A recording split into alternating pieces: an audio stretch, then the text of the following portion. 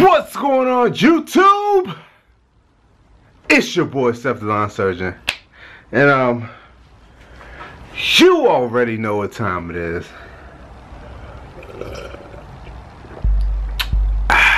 A tipsy talk.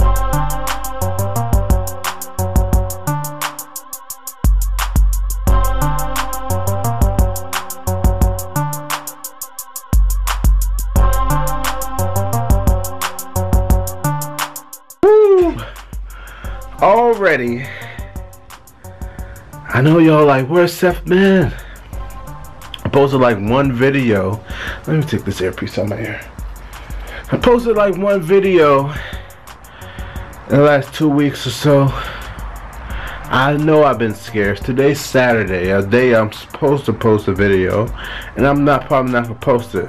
I'm gonna try to post this video tomorrow, but life happens.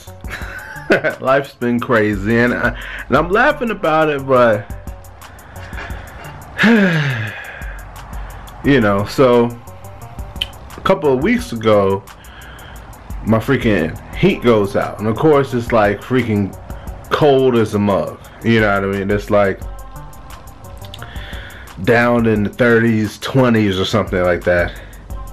And what had happened was my disconnect box burned out. My wife was home, she smelled something burning, and then all of a sudden the display on the thermostat went out. So I put battery, because the thermostat usually doesn't have batteries in it, so I put batteries in the thermostat, and then it came back up, and then the AC still wasn't working, or the heat still wasn't working. So I knew it was something wrong with the actual heat. So I called my friend out who has a HVAC company. He looked at it and he said the fuses in the disconnect boxes. And for those of you who don't know what the disconnect box is, it's like this plug. It's like this box.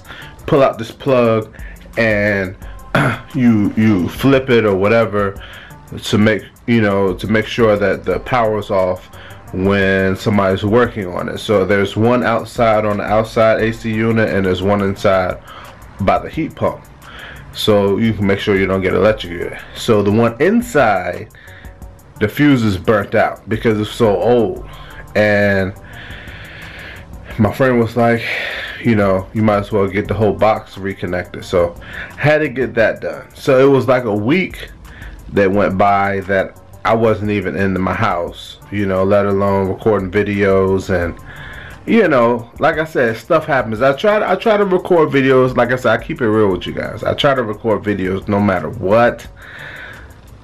But if I'm living outside of my house, you know, it's kind of hard to record videos. And so this week I'm back in the house, but I'm just trying to get situated and stuff. So I dropped a video last Saturday. So now I'm recording this video this Saturday. So don't really have anything to talk about. Talk about what's going on. Chance on the tour.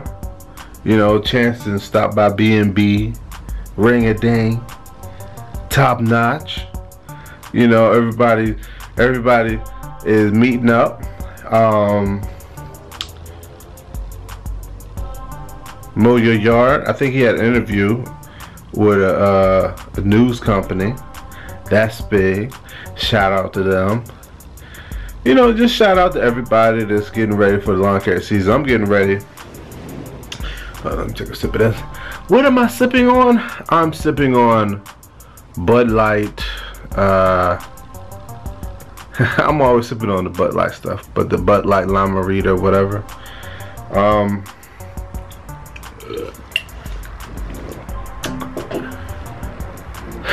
I've been looking at storage.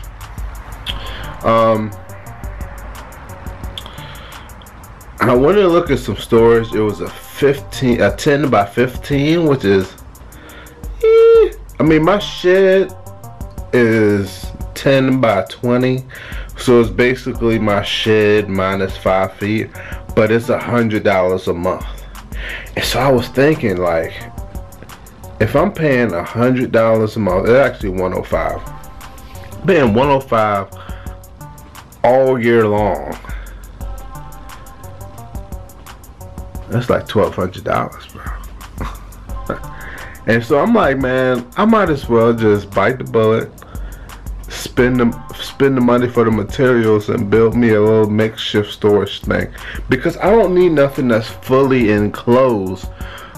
What I just need is something to keep my some of my extra materials in, like my aerator, my dethatcher, and whatever, something random. I'm thinking about even keeping my Mustang in there so I can have some space in my shed. But yeah, I'm just thinking about like building something. Like if I make the skeleton, then buy some like some of that I don't know what you call it, that ripple metal, galvanized, I don't know what it's called, but and put that on the top, put that on the sides, make some kind of gate locking it. You know, it's not gonna be nothing super official, but it's gonna be something that will protect my equipment from the weather, and it will be able to lock it. I'm not really concerned about locking it as far as my aerator and my dethatcher, but if I'm going to put my my Mustang in there, then I would definitely want to have it secure. But that's that. You know, I don't really got nothing else to talk about. I got my phone inside. I wish I brought my phone outside, because people make comments. It was some comments that people made about stuff. I guess I could talk about things that you need to start your lawn care business, you know.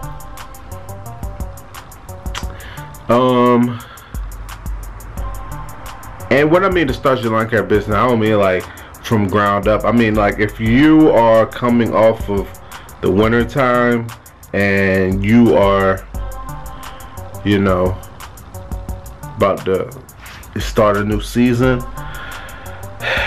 If you haven't been using Sta-Bil, you need to use Sta-Bil. Two things you need as far as gas treatment: Sta-Bil, which is a gas stabilizer, which basically, you know, essentially eliminates ethanol from the gas, and also Seafoam. Seafoam is awesome.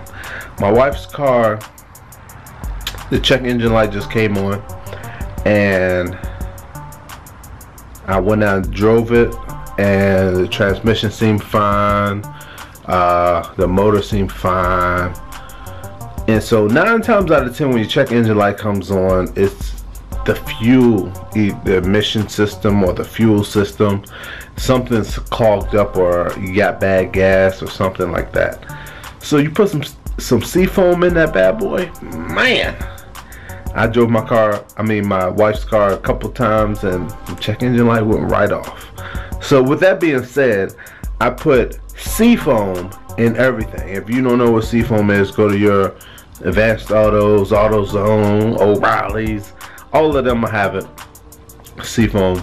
And you don't have to put a lot, just put a little bit in there. And I just put a little bit in every couple of months during the season to keep all my equipment running, everything. Weed eaters, walk behind, zero turns, blowers, everything. You definitely need that. Definitely gonna need to re-up on blades, and unless you have some rather new ones. I'm gonna let y'all in on a little secret. I didn't even buy any blades last season. I was just sharpening them, and this was probably the first season I did that. Usually every season I buy new blades, but coincidentally I mean, it was kind of because I got new equipment too. First starting off, like around at the end of the last season, I had got new blades for my Mustang, and I still had the old blades laying around. And I got new blades for my my Time Master. I still had other blades laying around. So what I did is I sharpened those old blades, and I kept them on deck. And so when it was time for me to change them out, I just put those sharpened blades back on there, and then I sharpened the other blades, and then I put those back on there. And then by that time it was like August, and I got my walk behind. You know what I mean? So I didn't have to sharpen that. The next thing you know, I got my Gravely. So I made it through the season without buying any blades. I was real, I tell you, I like to keep it real. I was the type of person, I would just buy blades whenever the old blades ran out, because I had that fear of, you know, over sharpening the blades. Because if you over sharpen the blades on one side and they're not balanced or whatever, it'll mess up your spindles and whatnot. And I said, I don't even want to deal with that. I just rather just buy new blades. So last year was the first year I just went ahead and sharpened it. And if y'all haven't seen me sharpen it, just let me know if y'all want to see me sharpen it. I've made a couple of videos, but I use my drill. It's like a drill sharpener. It's like a drill bit. You put it in your drill and you sharpen it, your blades that way. I find that's great, because a lot of people say, well, I use a bench grinder, or they use like an actual grinder. I got an actual grinder and I could use that, but see, my thing is with the drill bit grinder type thing, it's not as strong. And I know you're like, well, yeah, that's the point, but my thing is, I don't want it to be that strong, because when it's real strong, then it's easy to over grind and you know, over grind the blade down too far, you know, too far back, because that grinding wheel is so strong. But the drill one, mind you, you have to have a good drill. I used to have like a cordless drill, but now I have my it's like a corded drill, and it's very strong, and I use that, and I grind out blades in no time with that. But I love it. Let me know if y'all want to see that.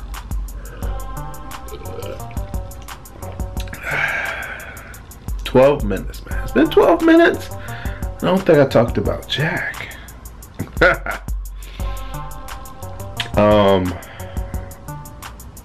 What I got coming up, I'm gonna definitely do a review. Hopefully, I'm gonna try to do a review on my walk behind, my T-bar before the season starts, and my Gravely.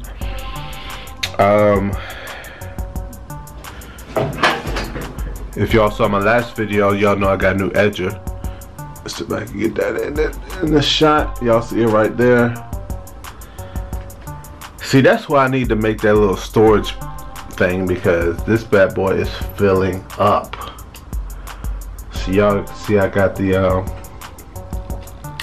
Craftsman Yard vac, got the Time Master in that corner, got the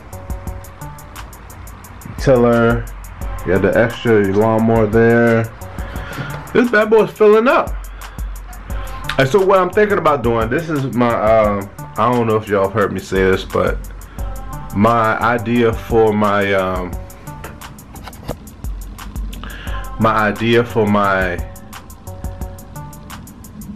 setup next year is, like I said, I want to get a new trailer to go with my Magnum. Hopefully it could be a 5x10.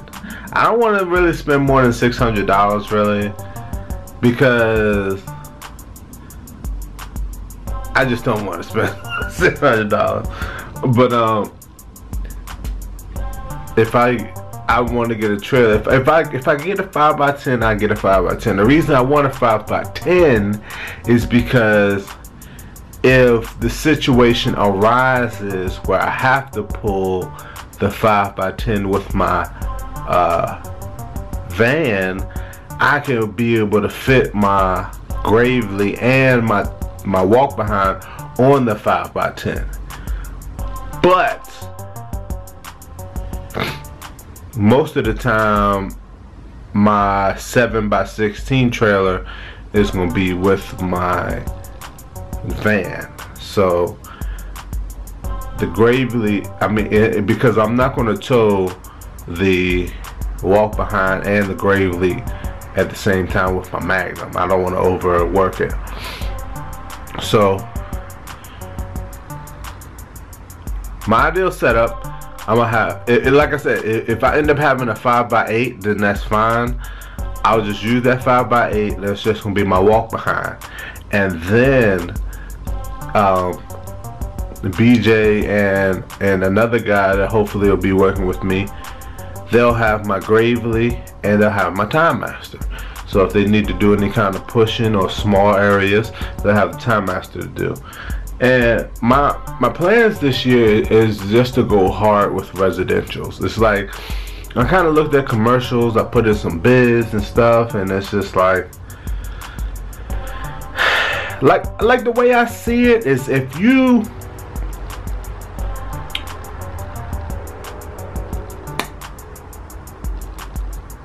I guess you probably get other advice from other people, but the way I see it is like this. Residentials are your hold up, about to run out of space. Alright, residentials are your foundation. You get what I'm saying? Residentials, like say you make $20,000 a year with residentials, and then you get 2 commercial contracts that are $10,000 a year. You get what I'm saying? The next year, somebody underbids you on those 2 commercial contracts. So you made $40,000 a year before, and you're expecting to make $40,000 this year, but you lose those 2 commercial contracts. Now you drop down to, making $20,000. And so my thing is, man, it's like residentials. If you're doing it solo, or if you're trying to do it with a small crew, it depends on how you want to build your business, then commercials is the way to go, because you make so much money on such a little bit of time. You can cut a big property one time and make like $500. You get what I'm saying? But at the same time, it's high risk, high reward, because somebody can undercut you the next year. You know what I mean? You're just hoping. And so that's how a lot of the big giant long hair companies build their wealth, is taking that risk. But my thing is, man, I want guaranteed money, because I'm living off my lawn care business. You know what I mean? So if I'm gonna live off my lawn care business, I need consistency. And when you do residentials is a high turnover. Like, I'm not gonna say you're guaranteed to get somebody back, but if you're doing good work, then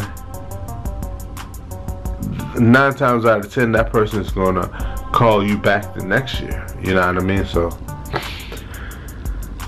that's all that's been going on with me. I just wanted to make a video. Hopefully I can get this out Sunday and y'all can check it out. Like I said, it's been crazy. I'm gonna try to get back on schedule every Tuesday, Thursday, Saturday. New videos. Thanks for watching. Comment, subscribe, and stay tuned. Yes, sir.